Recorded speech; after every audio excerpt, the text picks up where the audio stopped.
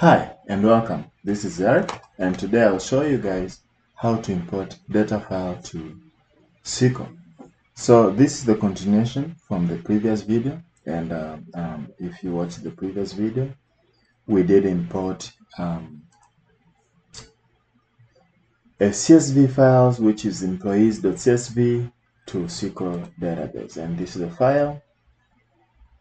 If I open new query, and since I imported to testDB, I can use testDB and say select all from employees. So that's nice. So on this video, I'll continue to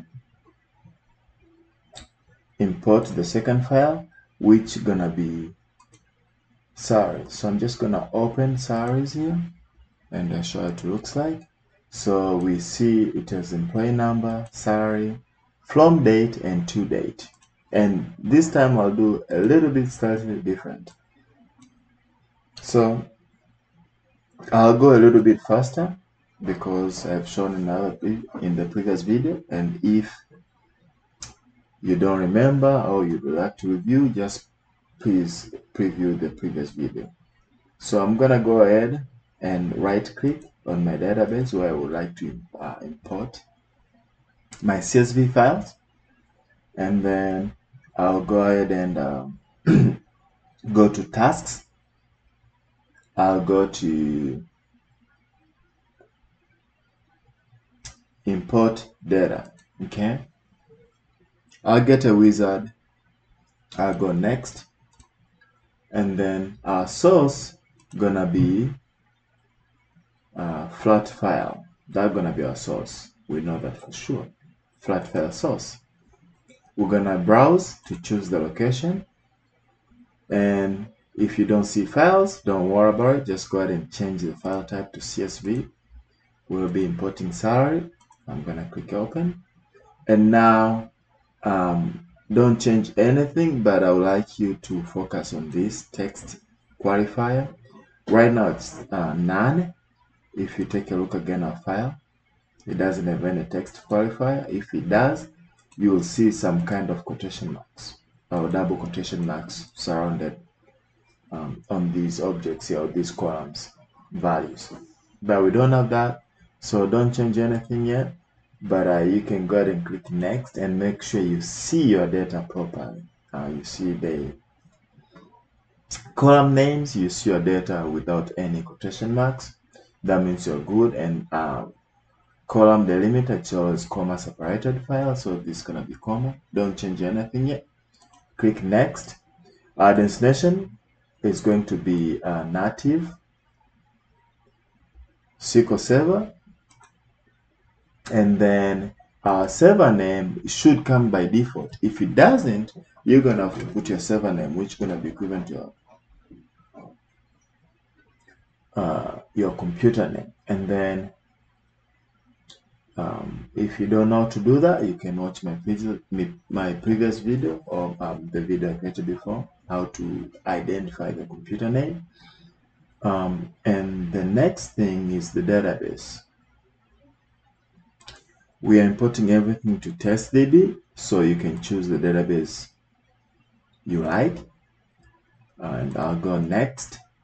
So over here we see we do have a source, which is gonna be from this location here, and then we do have a destination here.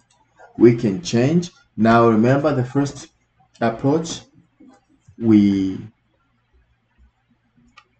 imported everything and then we want to rename the database. This time we're gonna rename everything right here, and then I'll click next, and I'll say I'll run immediately. You can go ahead and edit mappings or preview the data. You can see that these are the columns, that's the data, or you can go ahead and click edit mappings. And over here you see the source. You cannot change the source. These columns come from the text file, from this file. These are the columns. You cannot change the source. All we can change is the destination right here. So I can go ahead here and change instead of waiting to import all the data and change later. I can go ahead and change now. And remember, we were working on a Pascal case. So again, if you don't know what a Pascal case is, please watch the previous video. So I'm gonna go back here. I'm gonna change this to from date, and then this is to date. And I can go ahead and change this to dates here. I know this from date and to date is a date, and I can double check. You can see these are dates.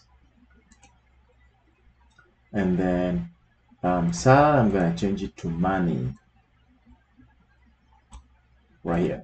And then employee number, I just leave as it is, but I'm gonna change the length to 20, and I'll click OK. Everything looks good. I just click next, and I'll see everything as it is. Go next and next, and then you're gonna get a nice summary and click finish. You should get everything successful. That's good. You have just a warning. You can just ignore. I'm just gonna close it.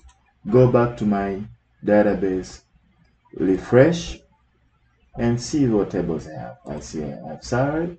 I can also preview my data type here, and column names looks good. I can right click on it and select top 1000 rows, and I can see my data here. It has been converted to money data type with 2 decimal places. That looks good. So I'm just gonna go ahead and import the third file, and I'm gonna go really quick so it will be less talking, more work. I'm gonna import titles table, and let me edit and see. So if you can take a look at what I was talking about, text qualifier, we see double quotation mark surrounded. So this file is slightly different from this one here. You can tell these columns don't have double quotation mark, but these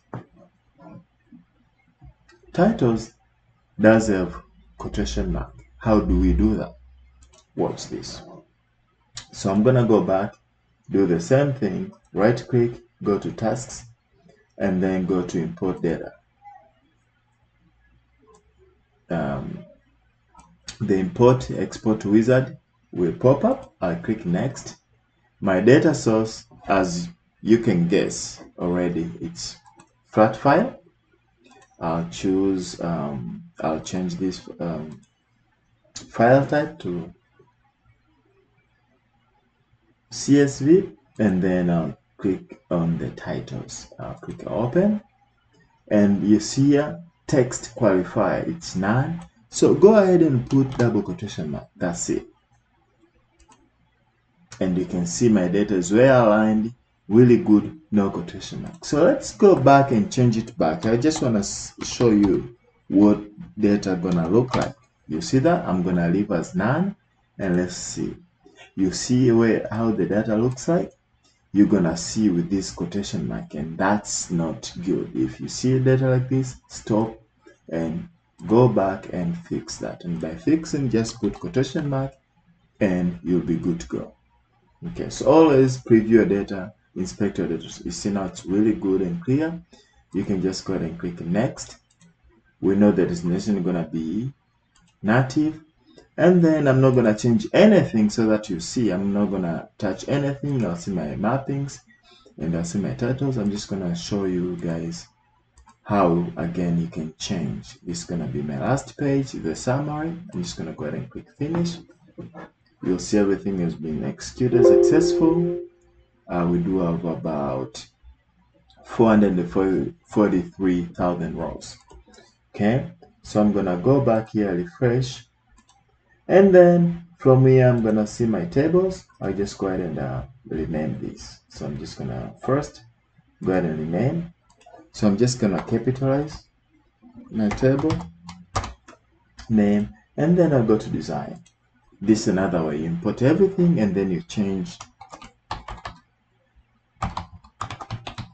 the columns column names at the table level. This is from date,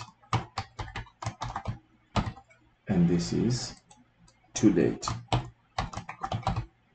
And then we have data type, which is going to be date.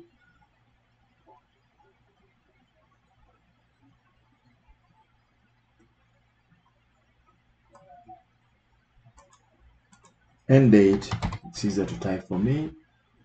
Title, I'm just going to leave as it is, but let's be consistent with our employee name. So I'm just going to go ahead and click save. I'm going to get this warning, just say yes. And then bam, boom, bam, bam, the file has been saved.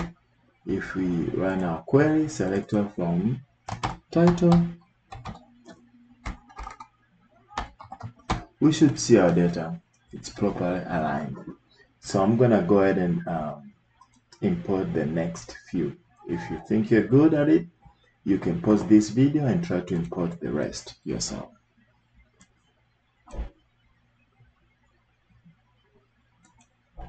Next. File source. We change the data type. Now I'm going to be doing less talking. We don't have departments. I'll go ahead and click open, but before, let's go ahead and preview departments, how it looks like. Oh, we don't need that text qualifier. We don't need to change anything over here. So if I'm just going to go yet, going to look good. Going to go next, next. And then over here on the destination, it reminded me, hey, you have to choose the destination. It's just going to be SQL Server native. Everything going to be the same. I'm going to click next, next, next, and finish. To be successful, 9 rows, and I see we do have at least 9 rows on our departments. The first row is our department columns. So I can come back here and rename my department table. If you don't see it, please refresh your data. So I'm just going to go to first rename the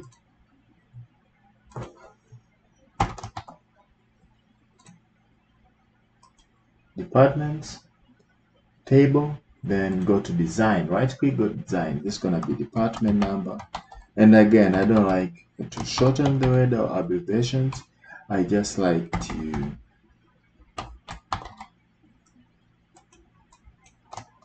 put everything as it is. So as again, if you preview department number, we have about 5 characters, so I'm just going to change it to 10.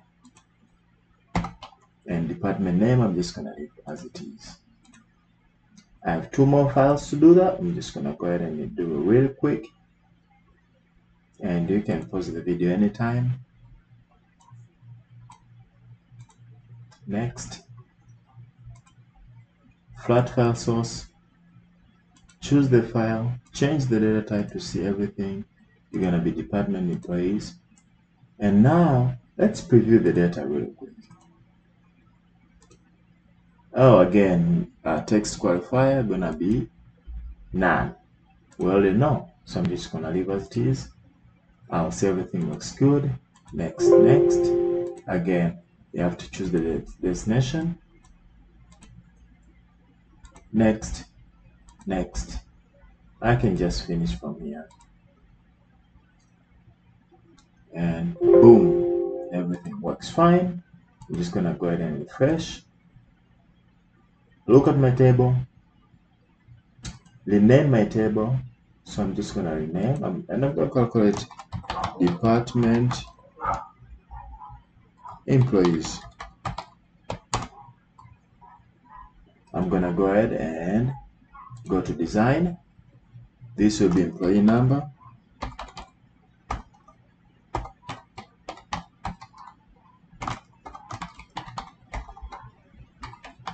And I don't like spaces. I'm just following that Pascal case. This will be 20.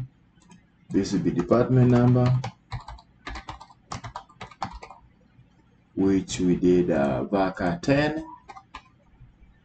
we do have from date, and we do have to date. Both of these will be date data type, date data type. I'm just gonna go ahead and save. I'll get this warning, I'll say okay, and then I'm just gonna go ahead and import the last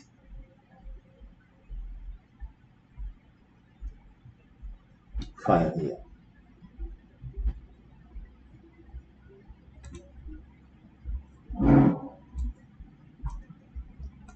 Next, file, browse, change the file type, and this will be department manager. And let's preview the data first, how it looks like. Oh, the text qualifier gonna be none. That's good news. We can come here and go next. We're gonna have to choose the destination, which is gonna be SQL Server native client. We're gonna go ahead next, next, next, and finish. Bada boom, bada boom. 24 rows, and you can double check here how many rows you have. It's about 24. It's 25 because at the first row is the column name. So I can go ahead and click OK, refresh, and then look at my tables. And I'm gonna go ahead and change or rename the department number. If you don't know how to rename, there are two ways. There is another video how to rename, and I'll put in my description below. So I don't remember the name here. It was department manager. So I can just go ahead and rename, and this will be department manager. And then I go to design and rename my columns. So this is the department number, which we decide to be 10. Employee number, we said it was supposed to be 20. And then date, it's always date, and this is gonna be date. Again, if I'm going so fast, you can pause the video and rename your columns. From date,